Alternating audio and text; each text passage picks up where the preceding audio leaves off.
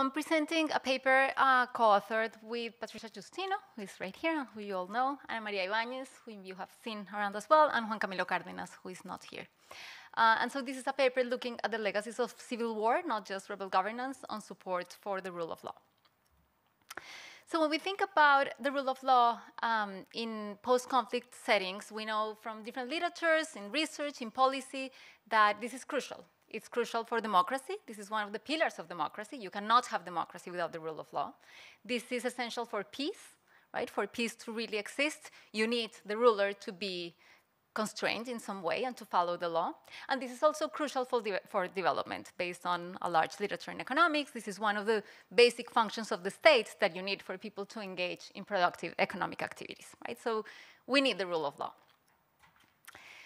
Another finding of the literature that is very clear in political science is that for the rule of law to prevail, you need citizen support, right? So we need people to rely on institutionalized ways to resolve their disputes. We need people who are willing to withdraw support from politicians who fail to abide by the rule of law, who punish them in elections. We also need citizens of a country to prevent the rise of extremist or authoritarian political groups and rise to power. And we also need this influence and this demand for the rule of law, because that's going to push the government and the authorities to respond to violations of the rule of law. So this is very well established. And so when people think about promoting the rule of law in these post-conflict settings, we usually find, again, both in policymaking debates and in research, that one of the critical barriers for building the rule of law in these post-conflict settings is that you have low support for the rule of law. And usually this is explained in terms of a very weak civic culture, discredited political institutions, so people don't trust these institutions, and they are not going to really demand the authorities to defend them. And so there is this widespread assumption, and I could give you quotes, of how one of the critical things, of the critical barriers that we have to build the rule of law in post-conflict settings is just that people don't want the rule of law, or that they don't care enough. And so in this paper, we ask, is this true? Right? So we think this has been assumed rather than investigated.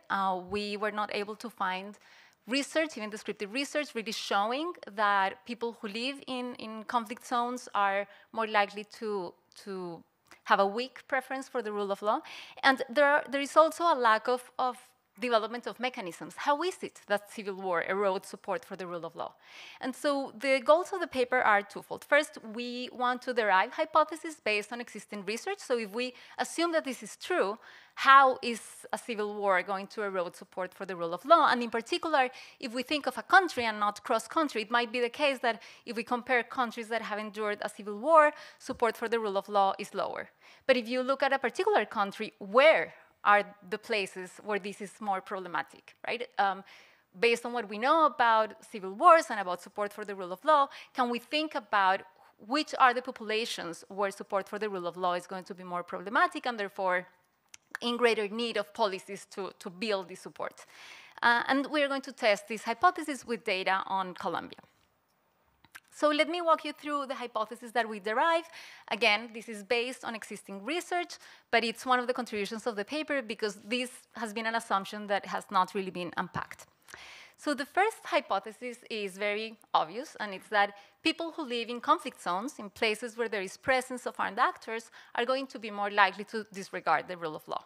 Why? Well, because it can be that there are many different dynamics of war that undermine the support for the rule of law. So the presence of armed actors is going to be correlated with destruction of physical property, violence, rebel governance, or paramilitary governance, and all the different things that you can think of that could undermine these preferences for the rule of law.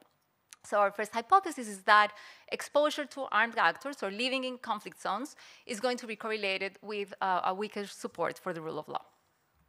The second hypothesis that comes from the literature on support for the rule of law is that disorder, so living in a place where because of the presence of armed actors, people don't really know what to expect. There is no social contract. People don't really know how to form expectations about what might happen. These people are going to be more likely to support a strong ruler and really have a weak preferences for the rule of law. And again, this comes from a literature that is especially developed for Latin America, where people have found over and over that high levels of criminal violence, either real or perceived, correlate with support for what is called iron fist policies, right? Mano dura policies, where basically people don't care about rulers violating the law in order to curb crime. So we expect that if we look at people who live in conflict zones, those who have lived for more time or under higher levels of disorder, of this uncertainty, are going to have weaker preferences for the rule of law. The next hypothesis is also building on this literature, and again, it's that violence is going to undermine support for the rule of law, and again, here the mechanism is that when you feel unsafe, when there is this perception or real insecurity, people care more about like a strong ruler that can defend themselves than about following the rule of law and preserving this principle. So we expect civilians who have lived in conflict zones that have experienced higher levels than other civilians also living in conflict zones, right, to be more likely to disregard the rule of law.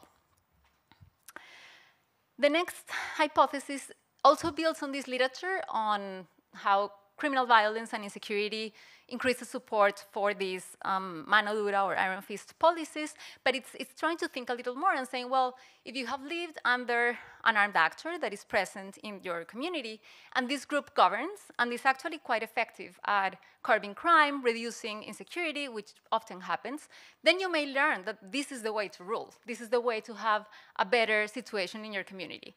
Because we learn based on our experiences with institutions, and so here we expect that people who actually portray their community as being ruled by an armed actor that was able to decrease criminality or to promote public order are more likely to prefer this kind of a strong ruler in the post-conflict situation, and so we're going to see weak support for the rule of law.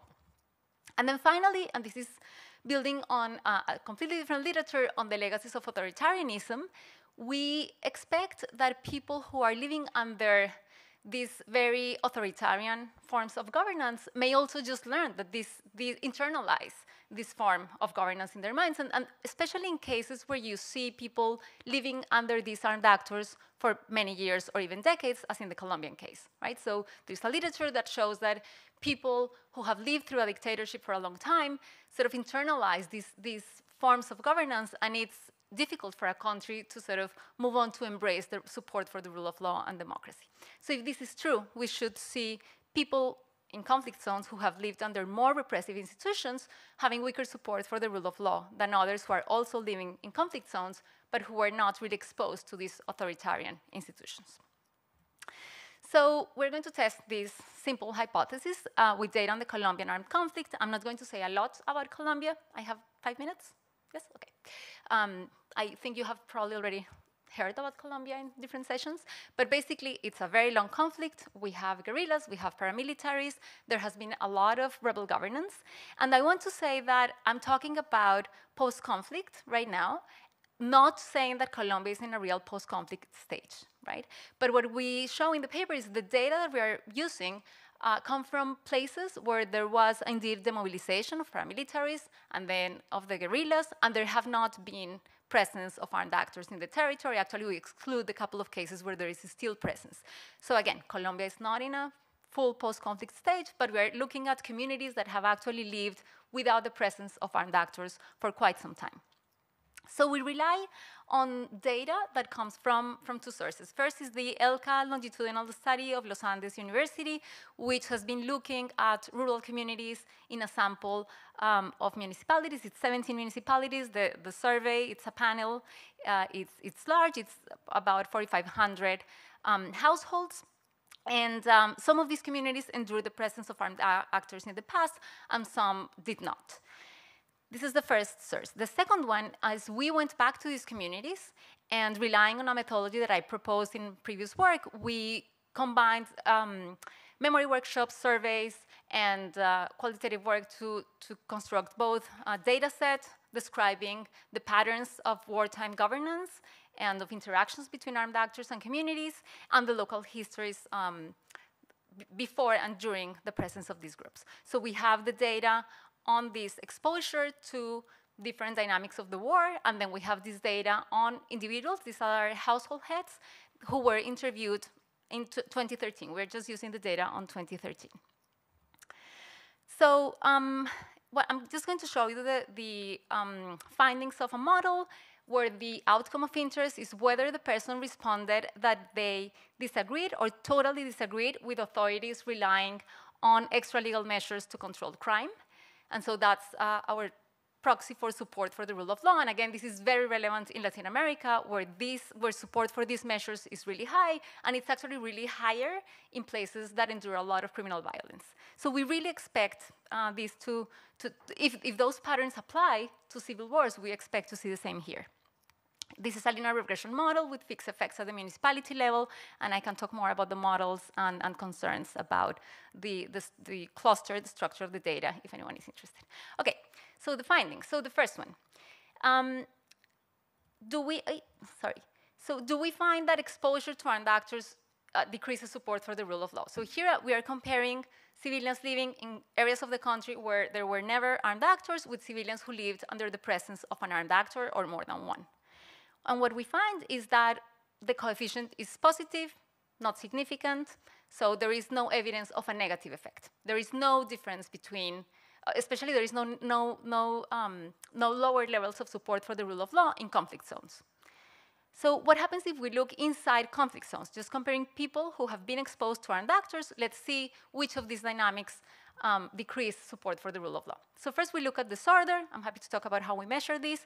And we see if people who were exposed to high levels of disorder show weaker preferences for the rule of law. And again, if anything, people who lived under disorder actually support more the rule of law. And remember, we have fixed effects for the municipality, so we are controlling for the local governance and what has happened after the groups have left.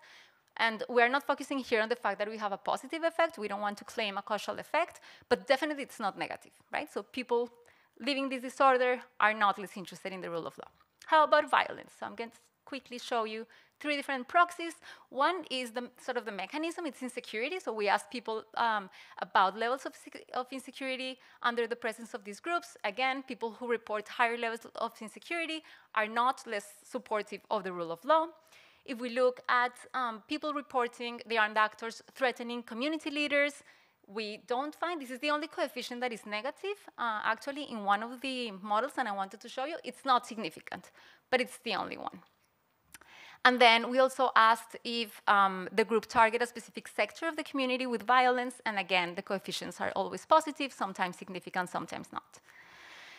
Displacement, if the armed actor displaced people, again, positive effect, not significant, so we don't find that people who were exposed to these forms of violence are less supportive of the rule of law. The next hypothesis was whether people who say, well, you know, under the paramilitaries, there was no crime, or the group was in charge of, it's a combination of two questions. The group was in charge of preserving public order, security, and there actually was very low insecurity. So we find actually that when people lived under this successful authoritarian rule, there is no less support for the rule of law. If anything, it's higher.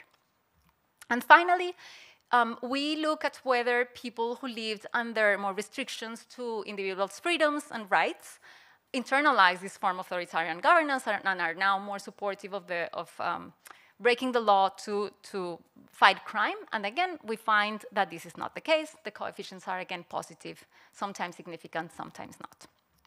So in conclusion, we know that the rule of law is critical.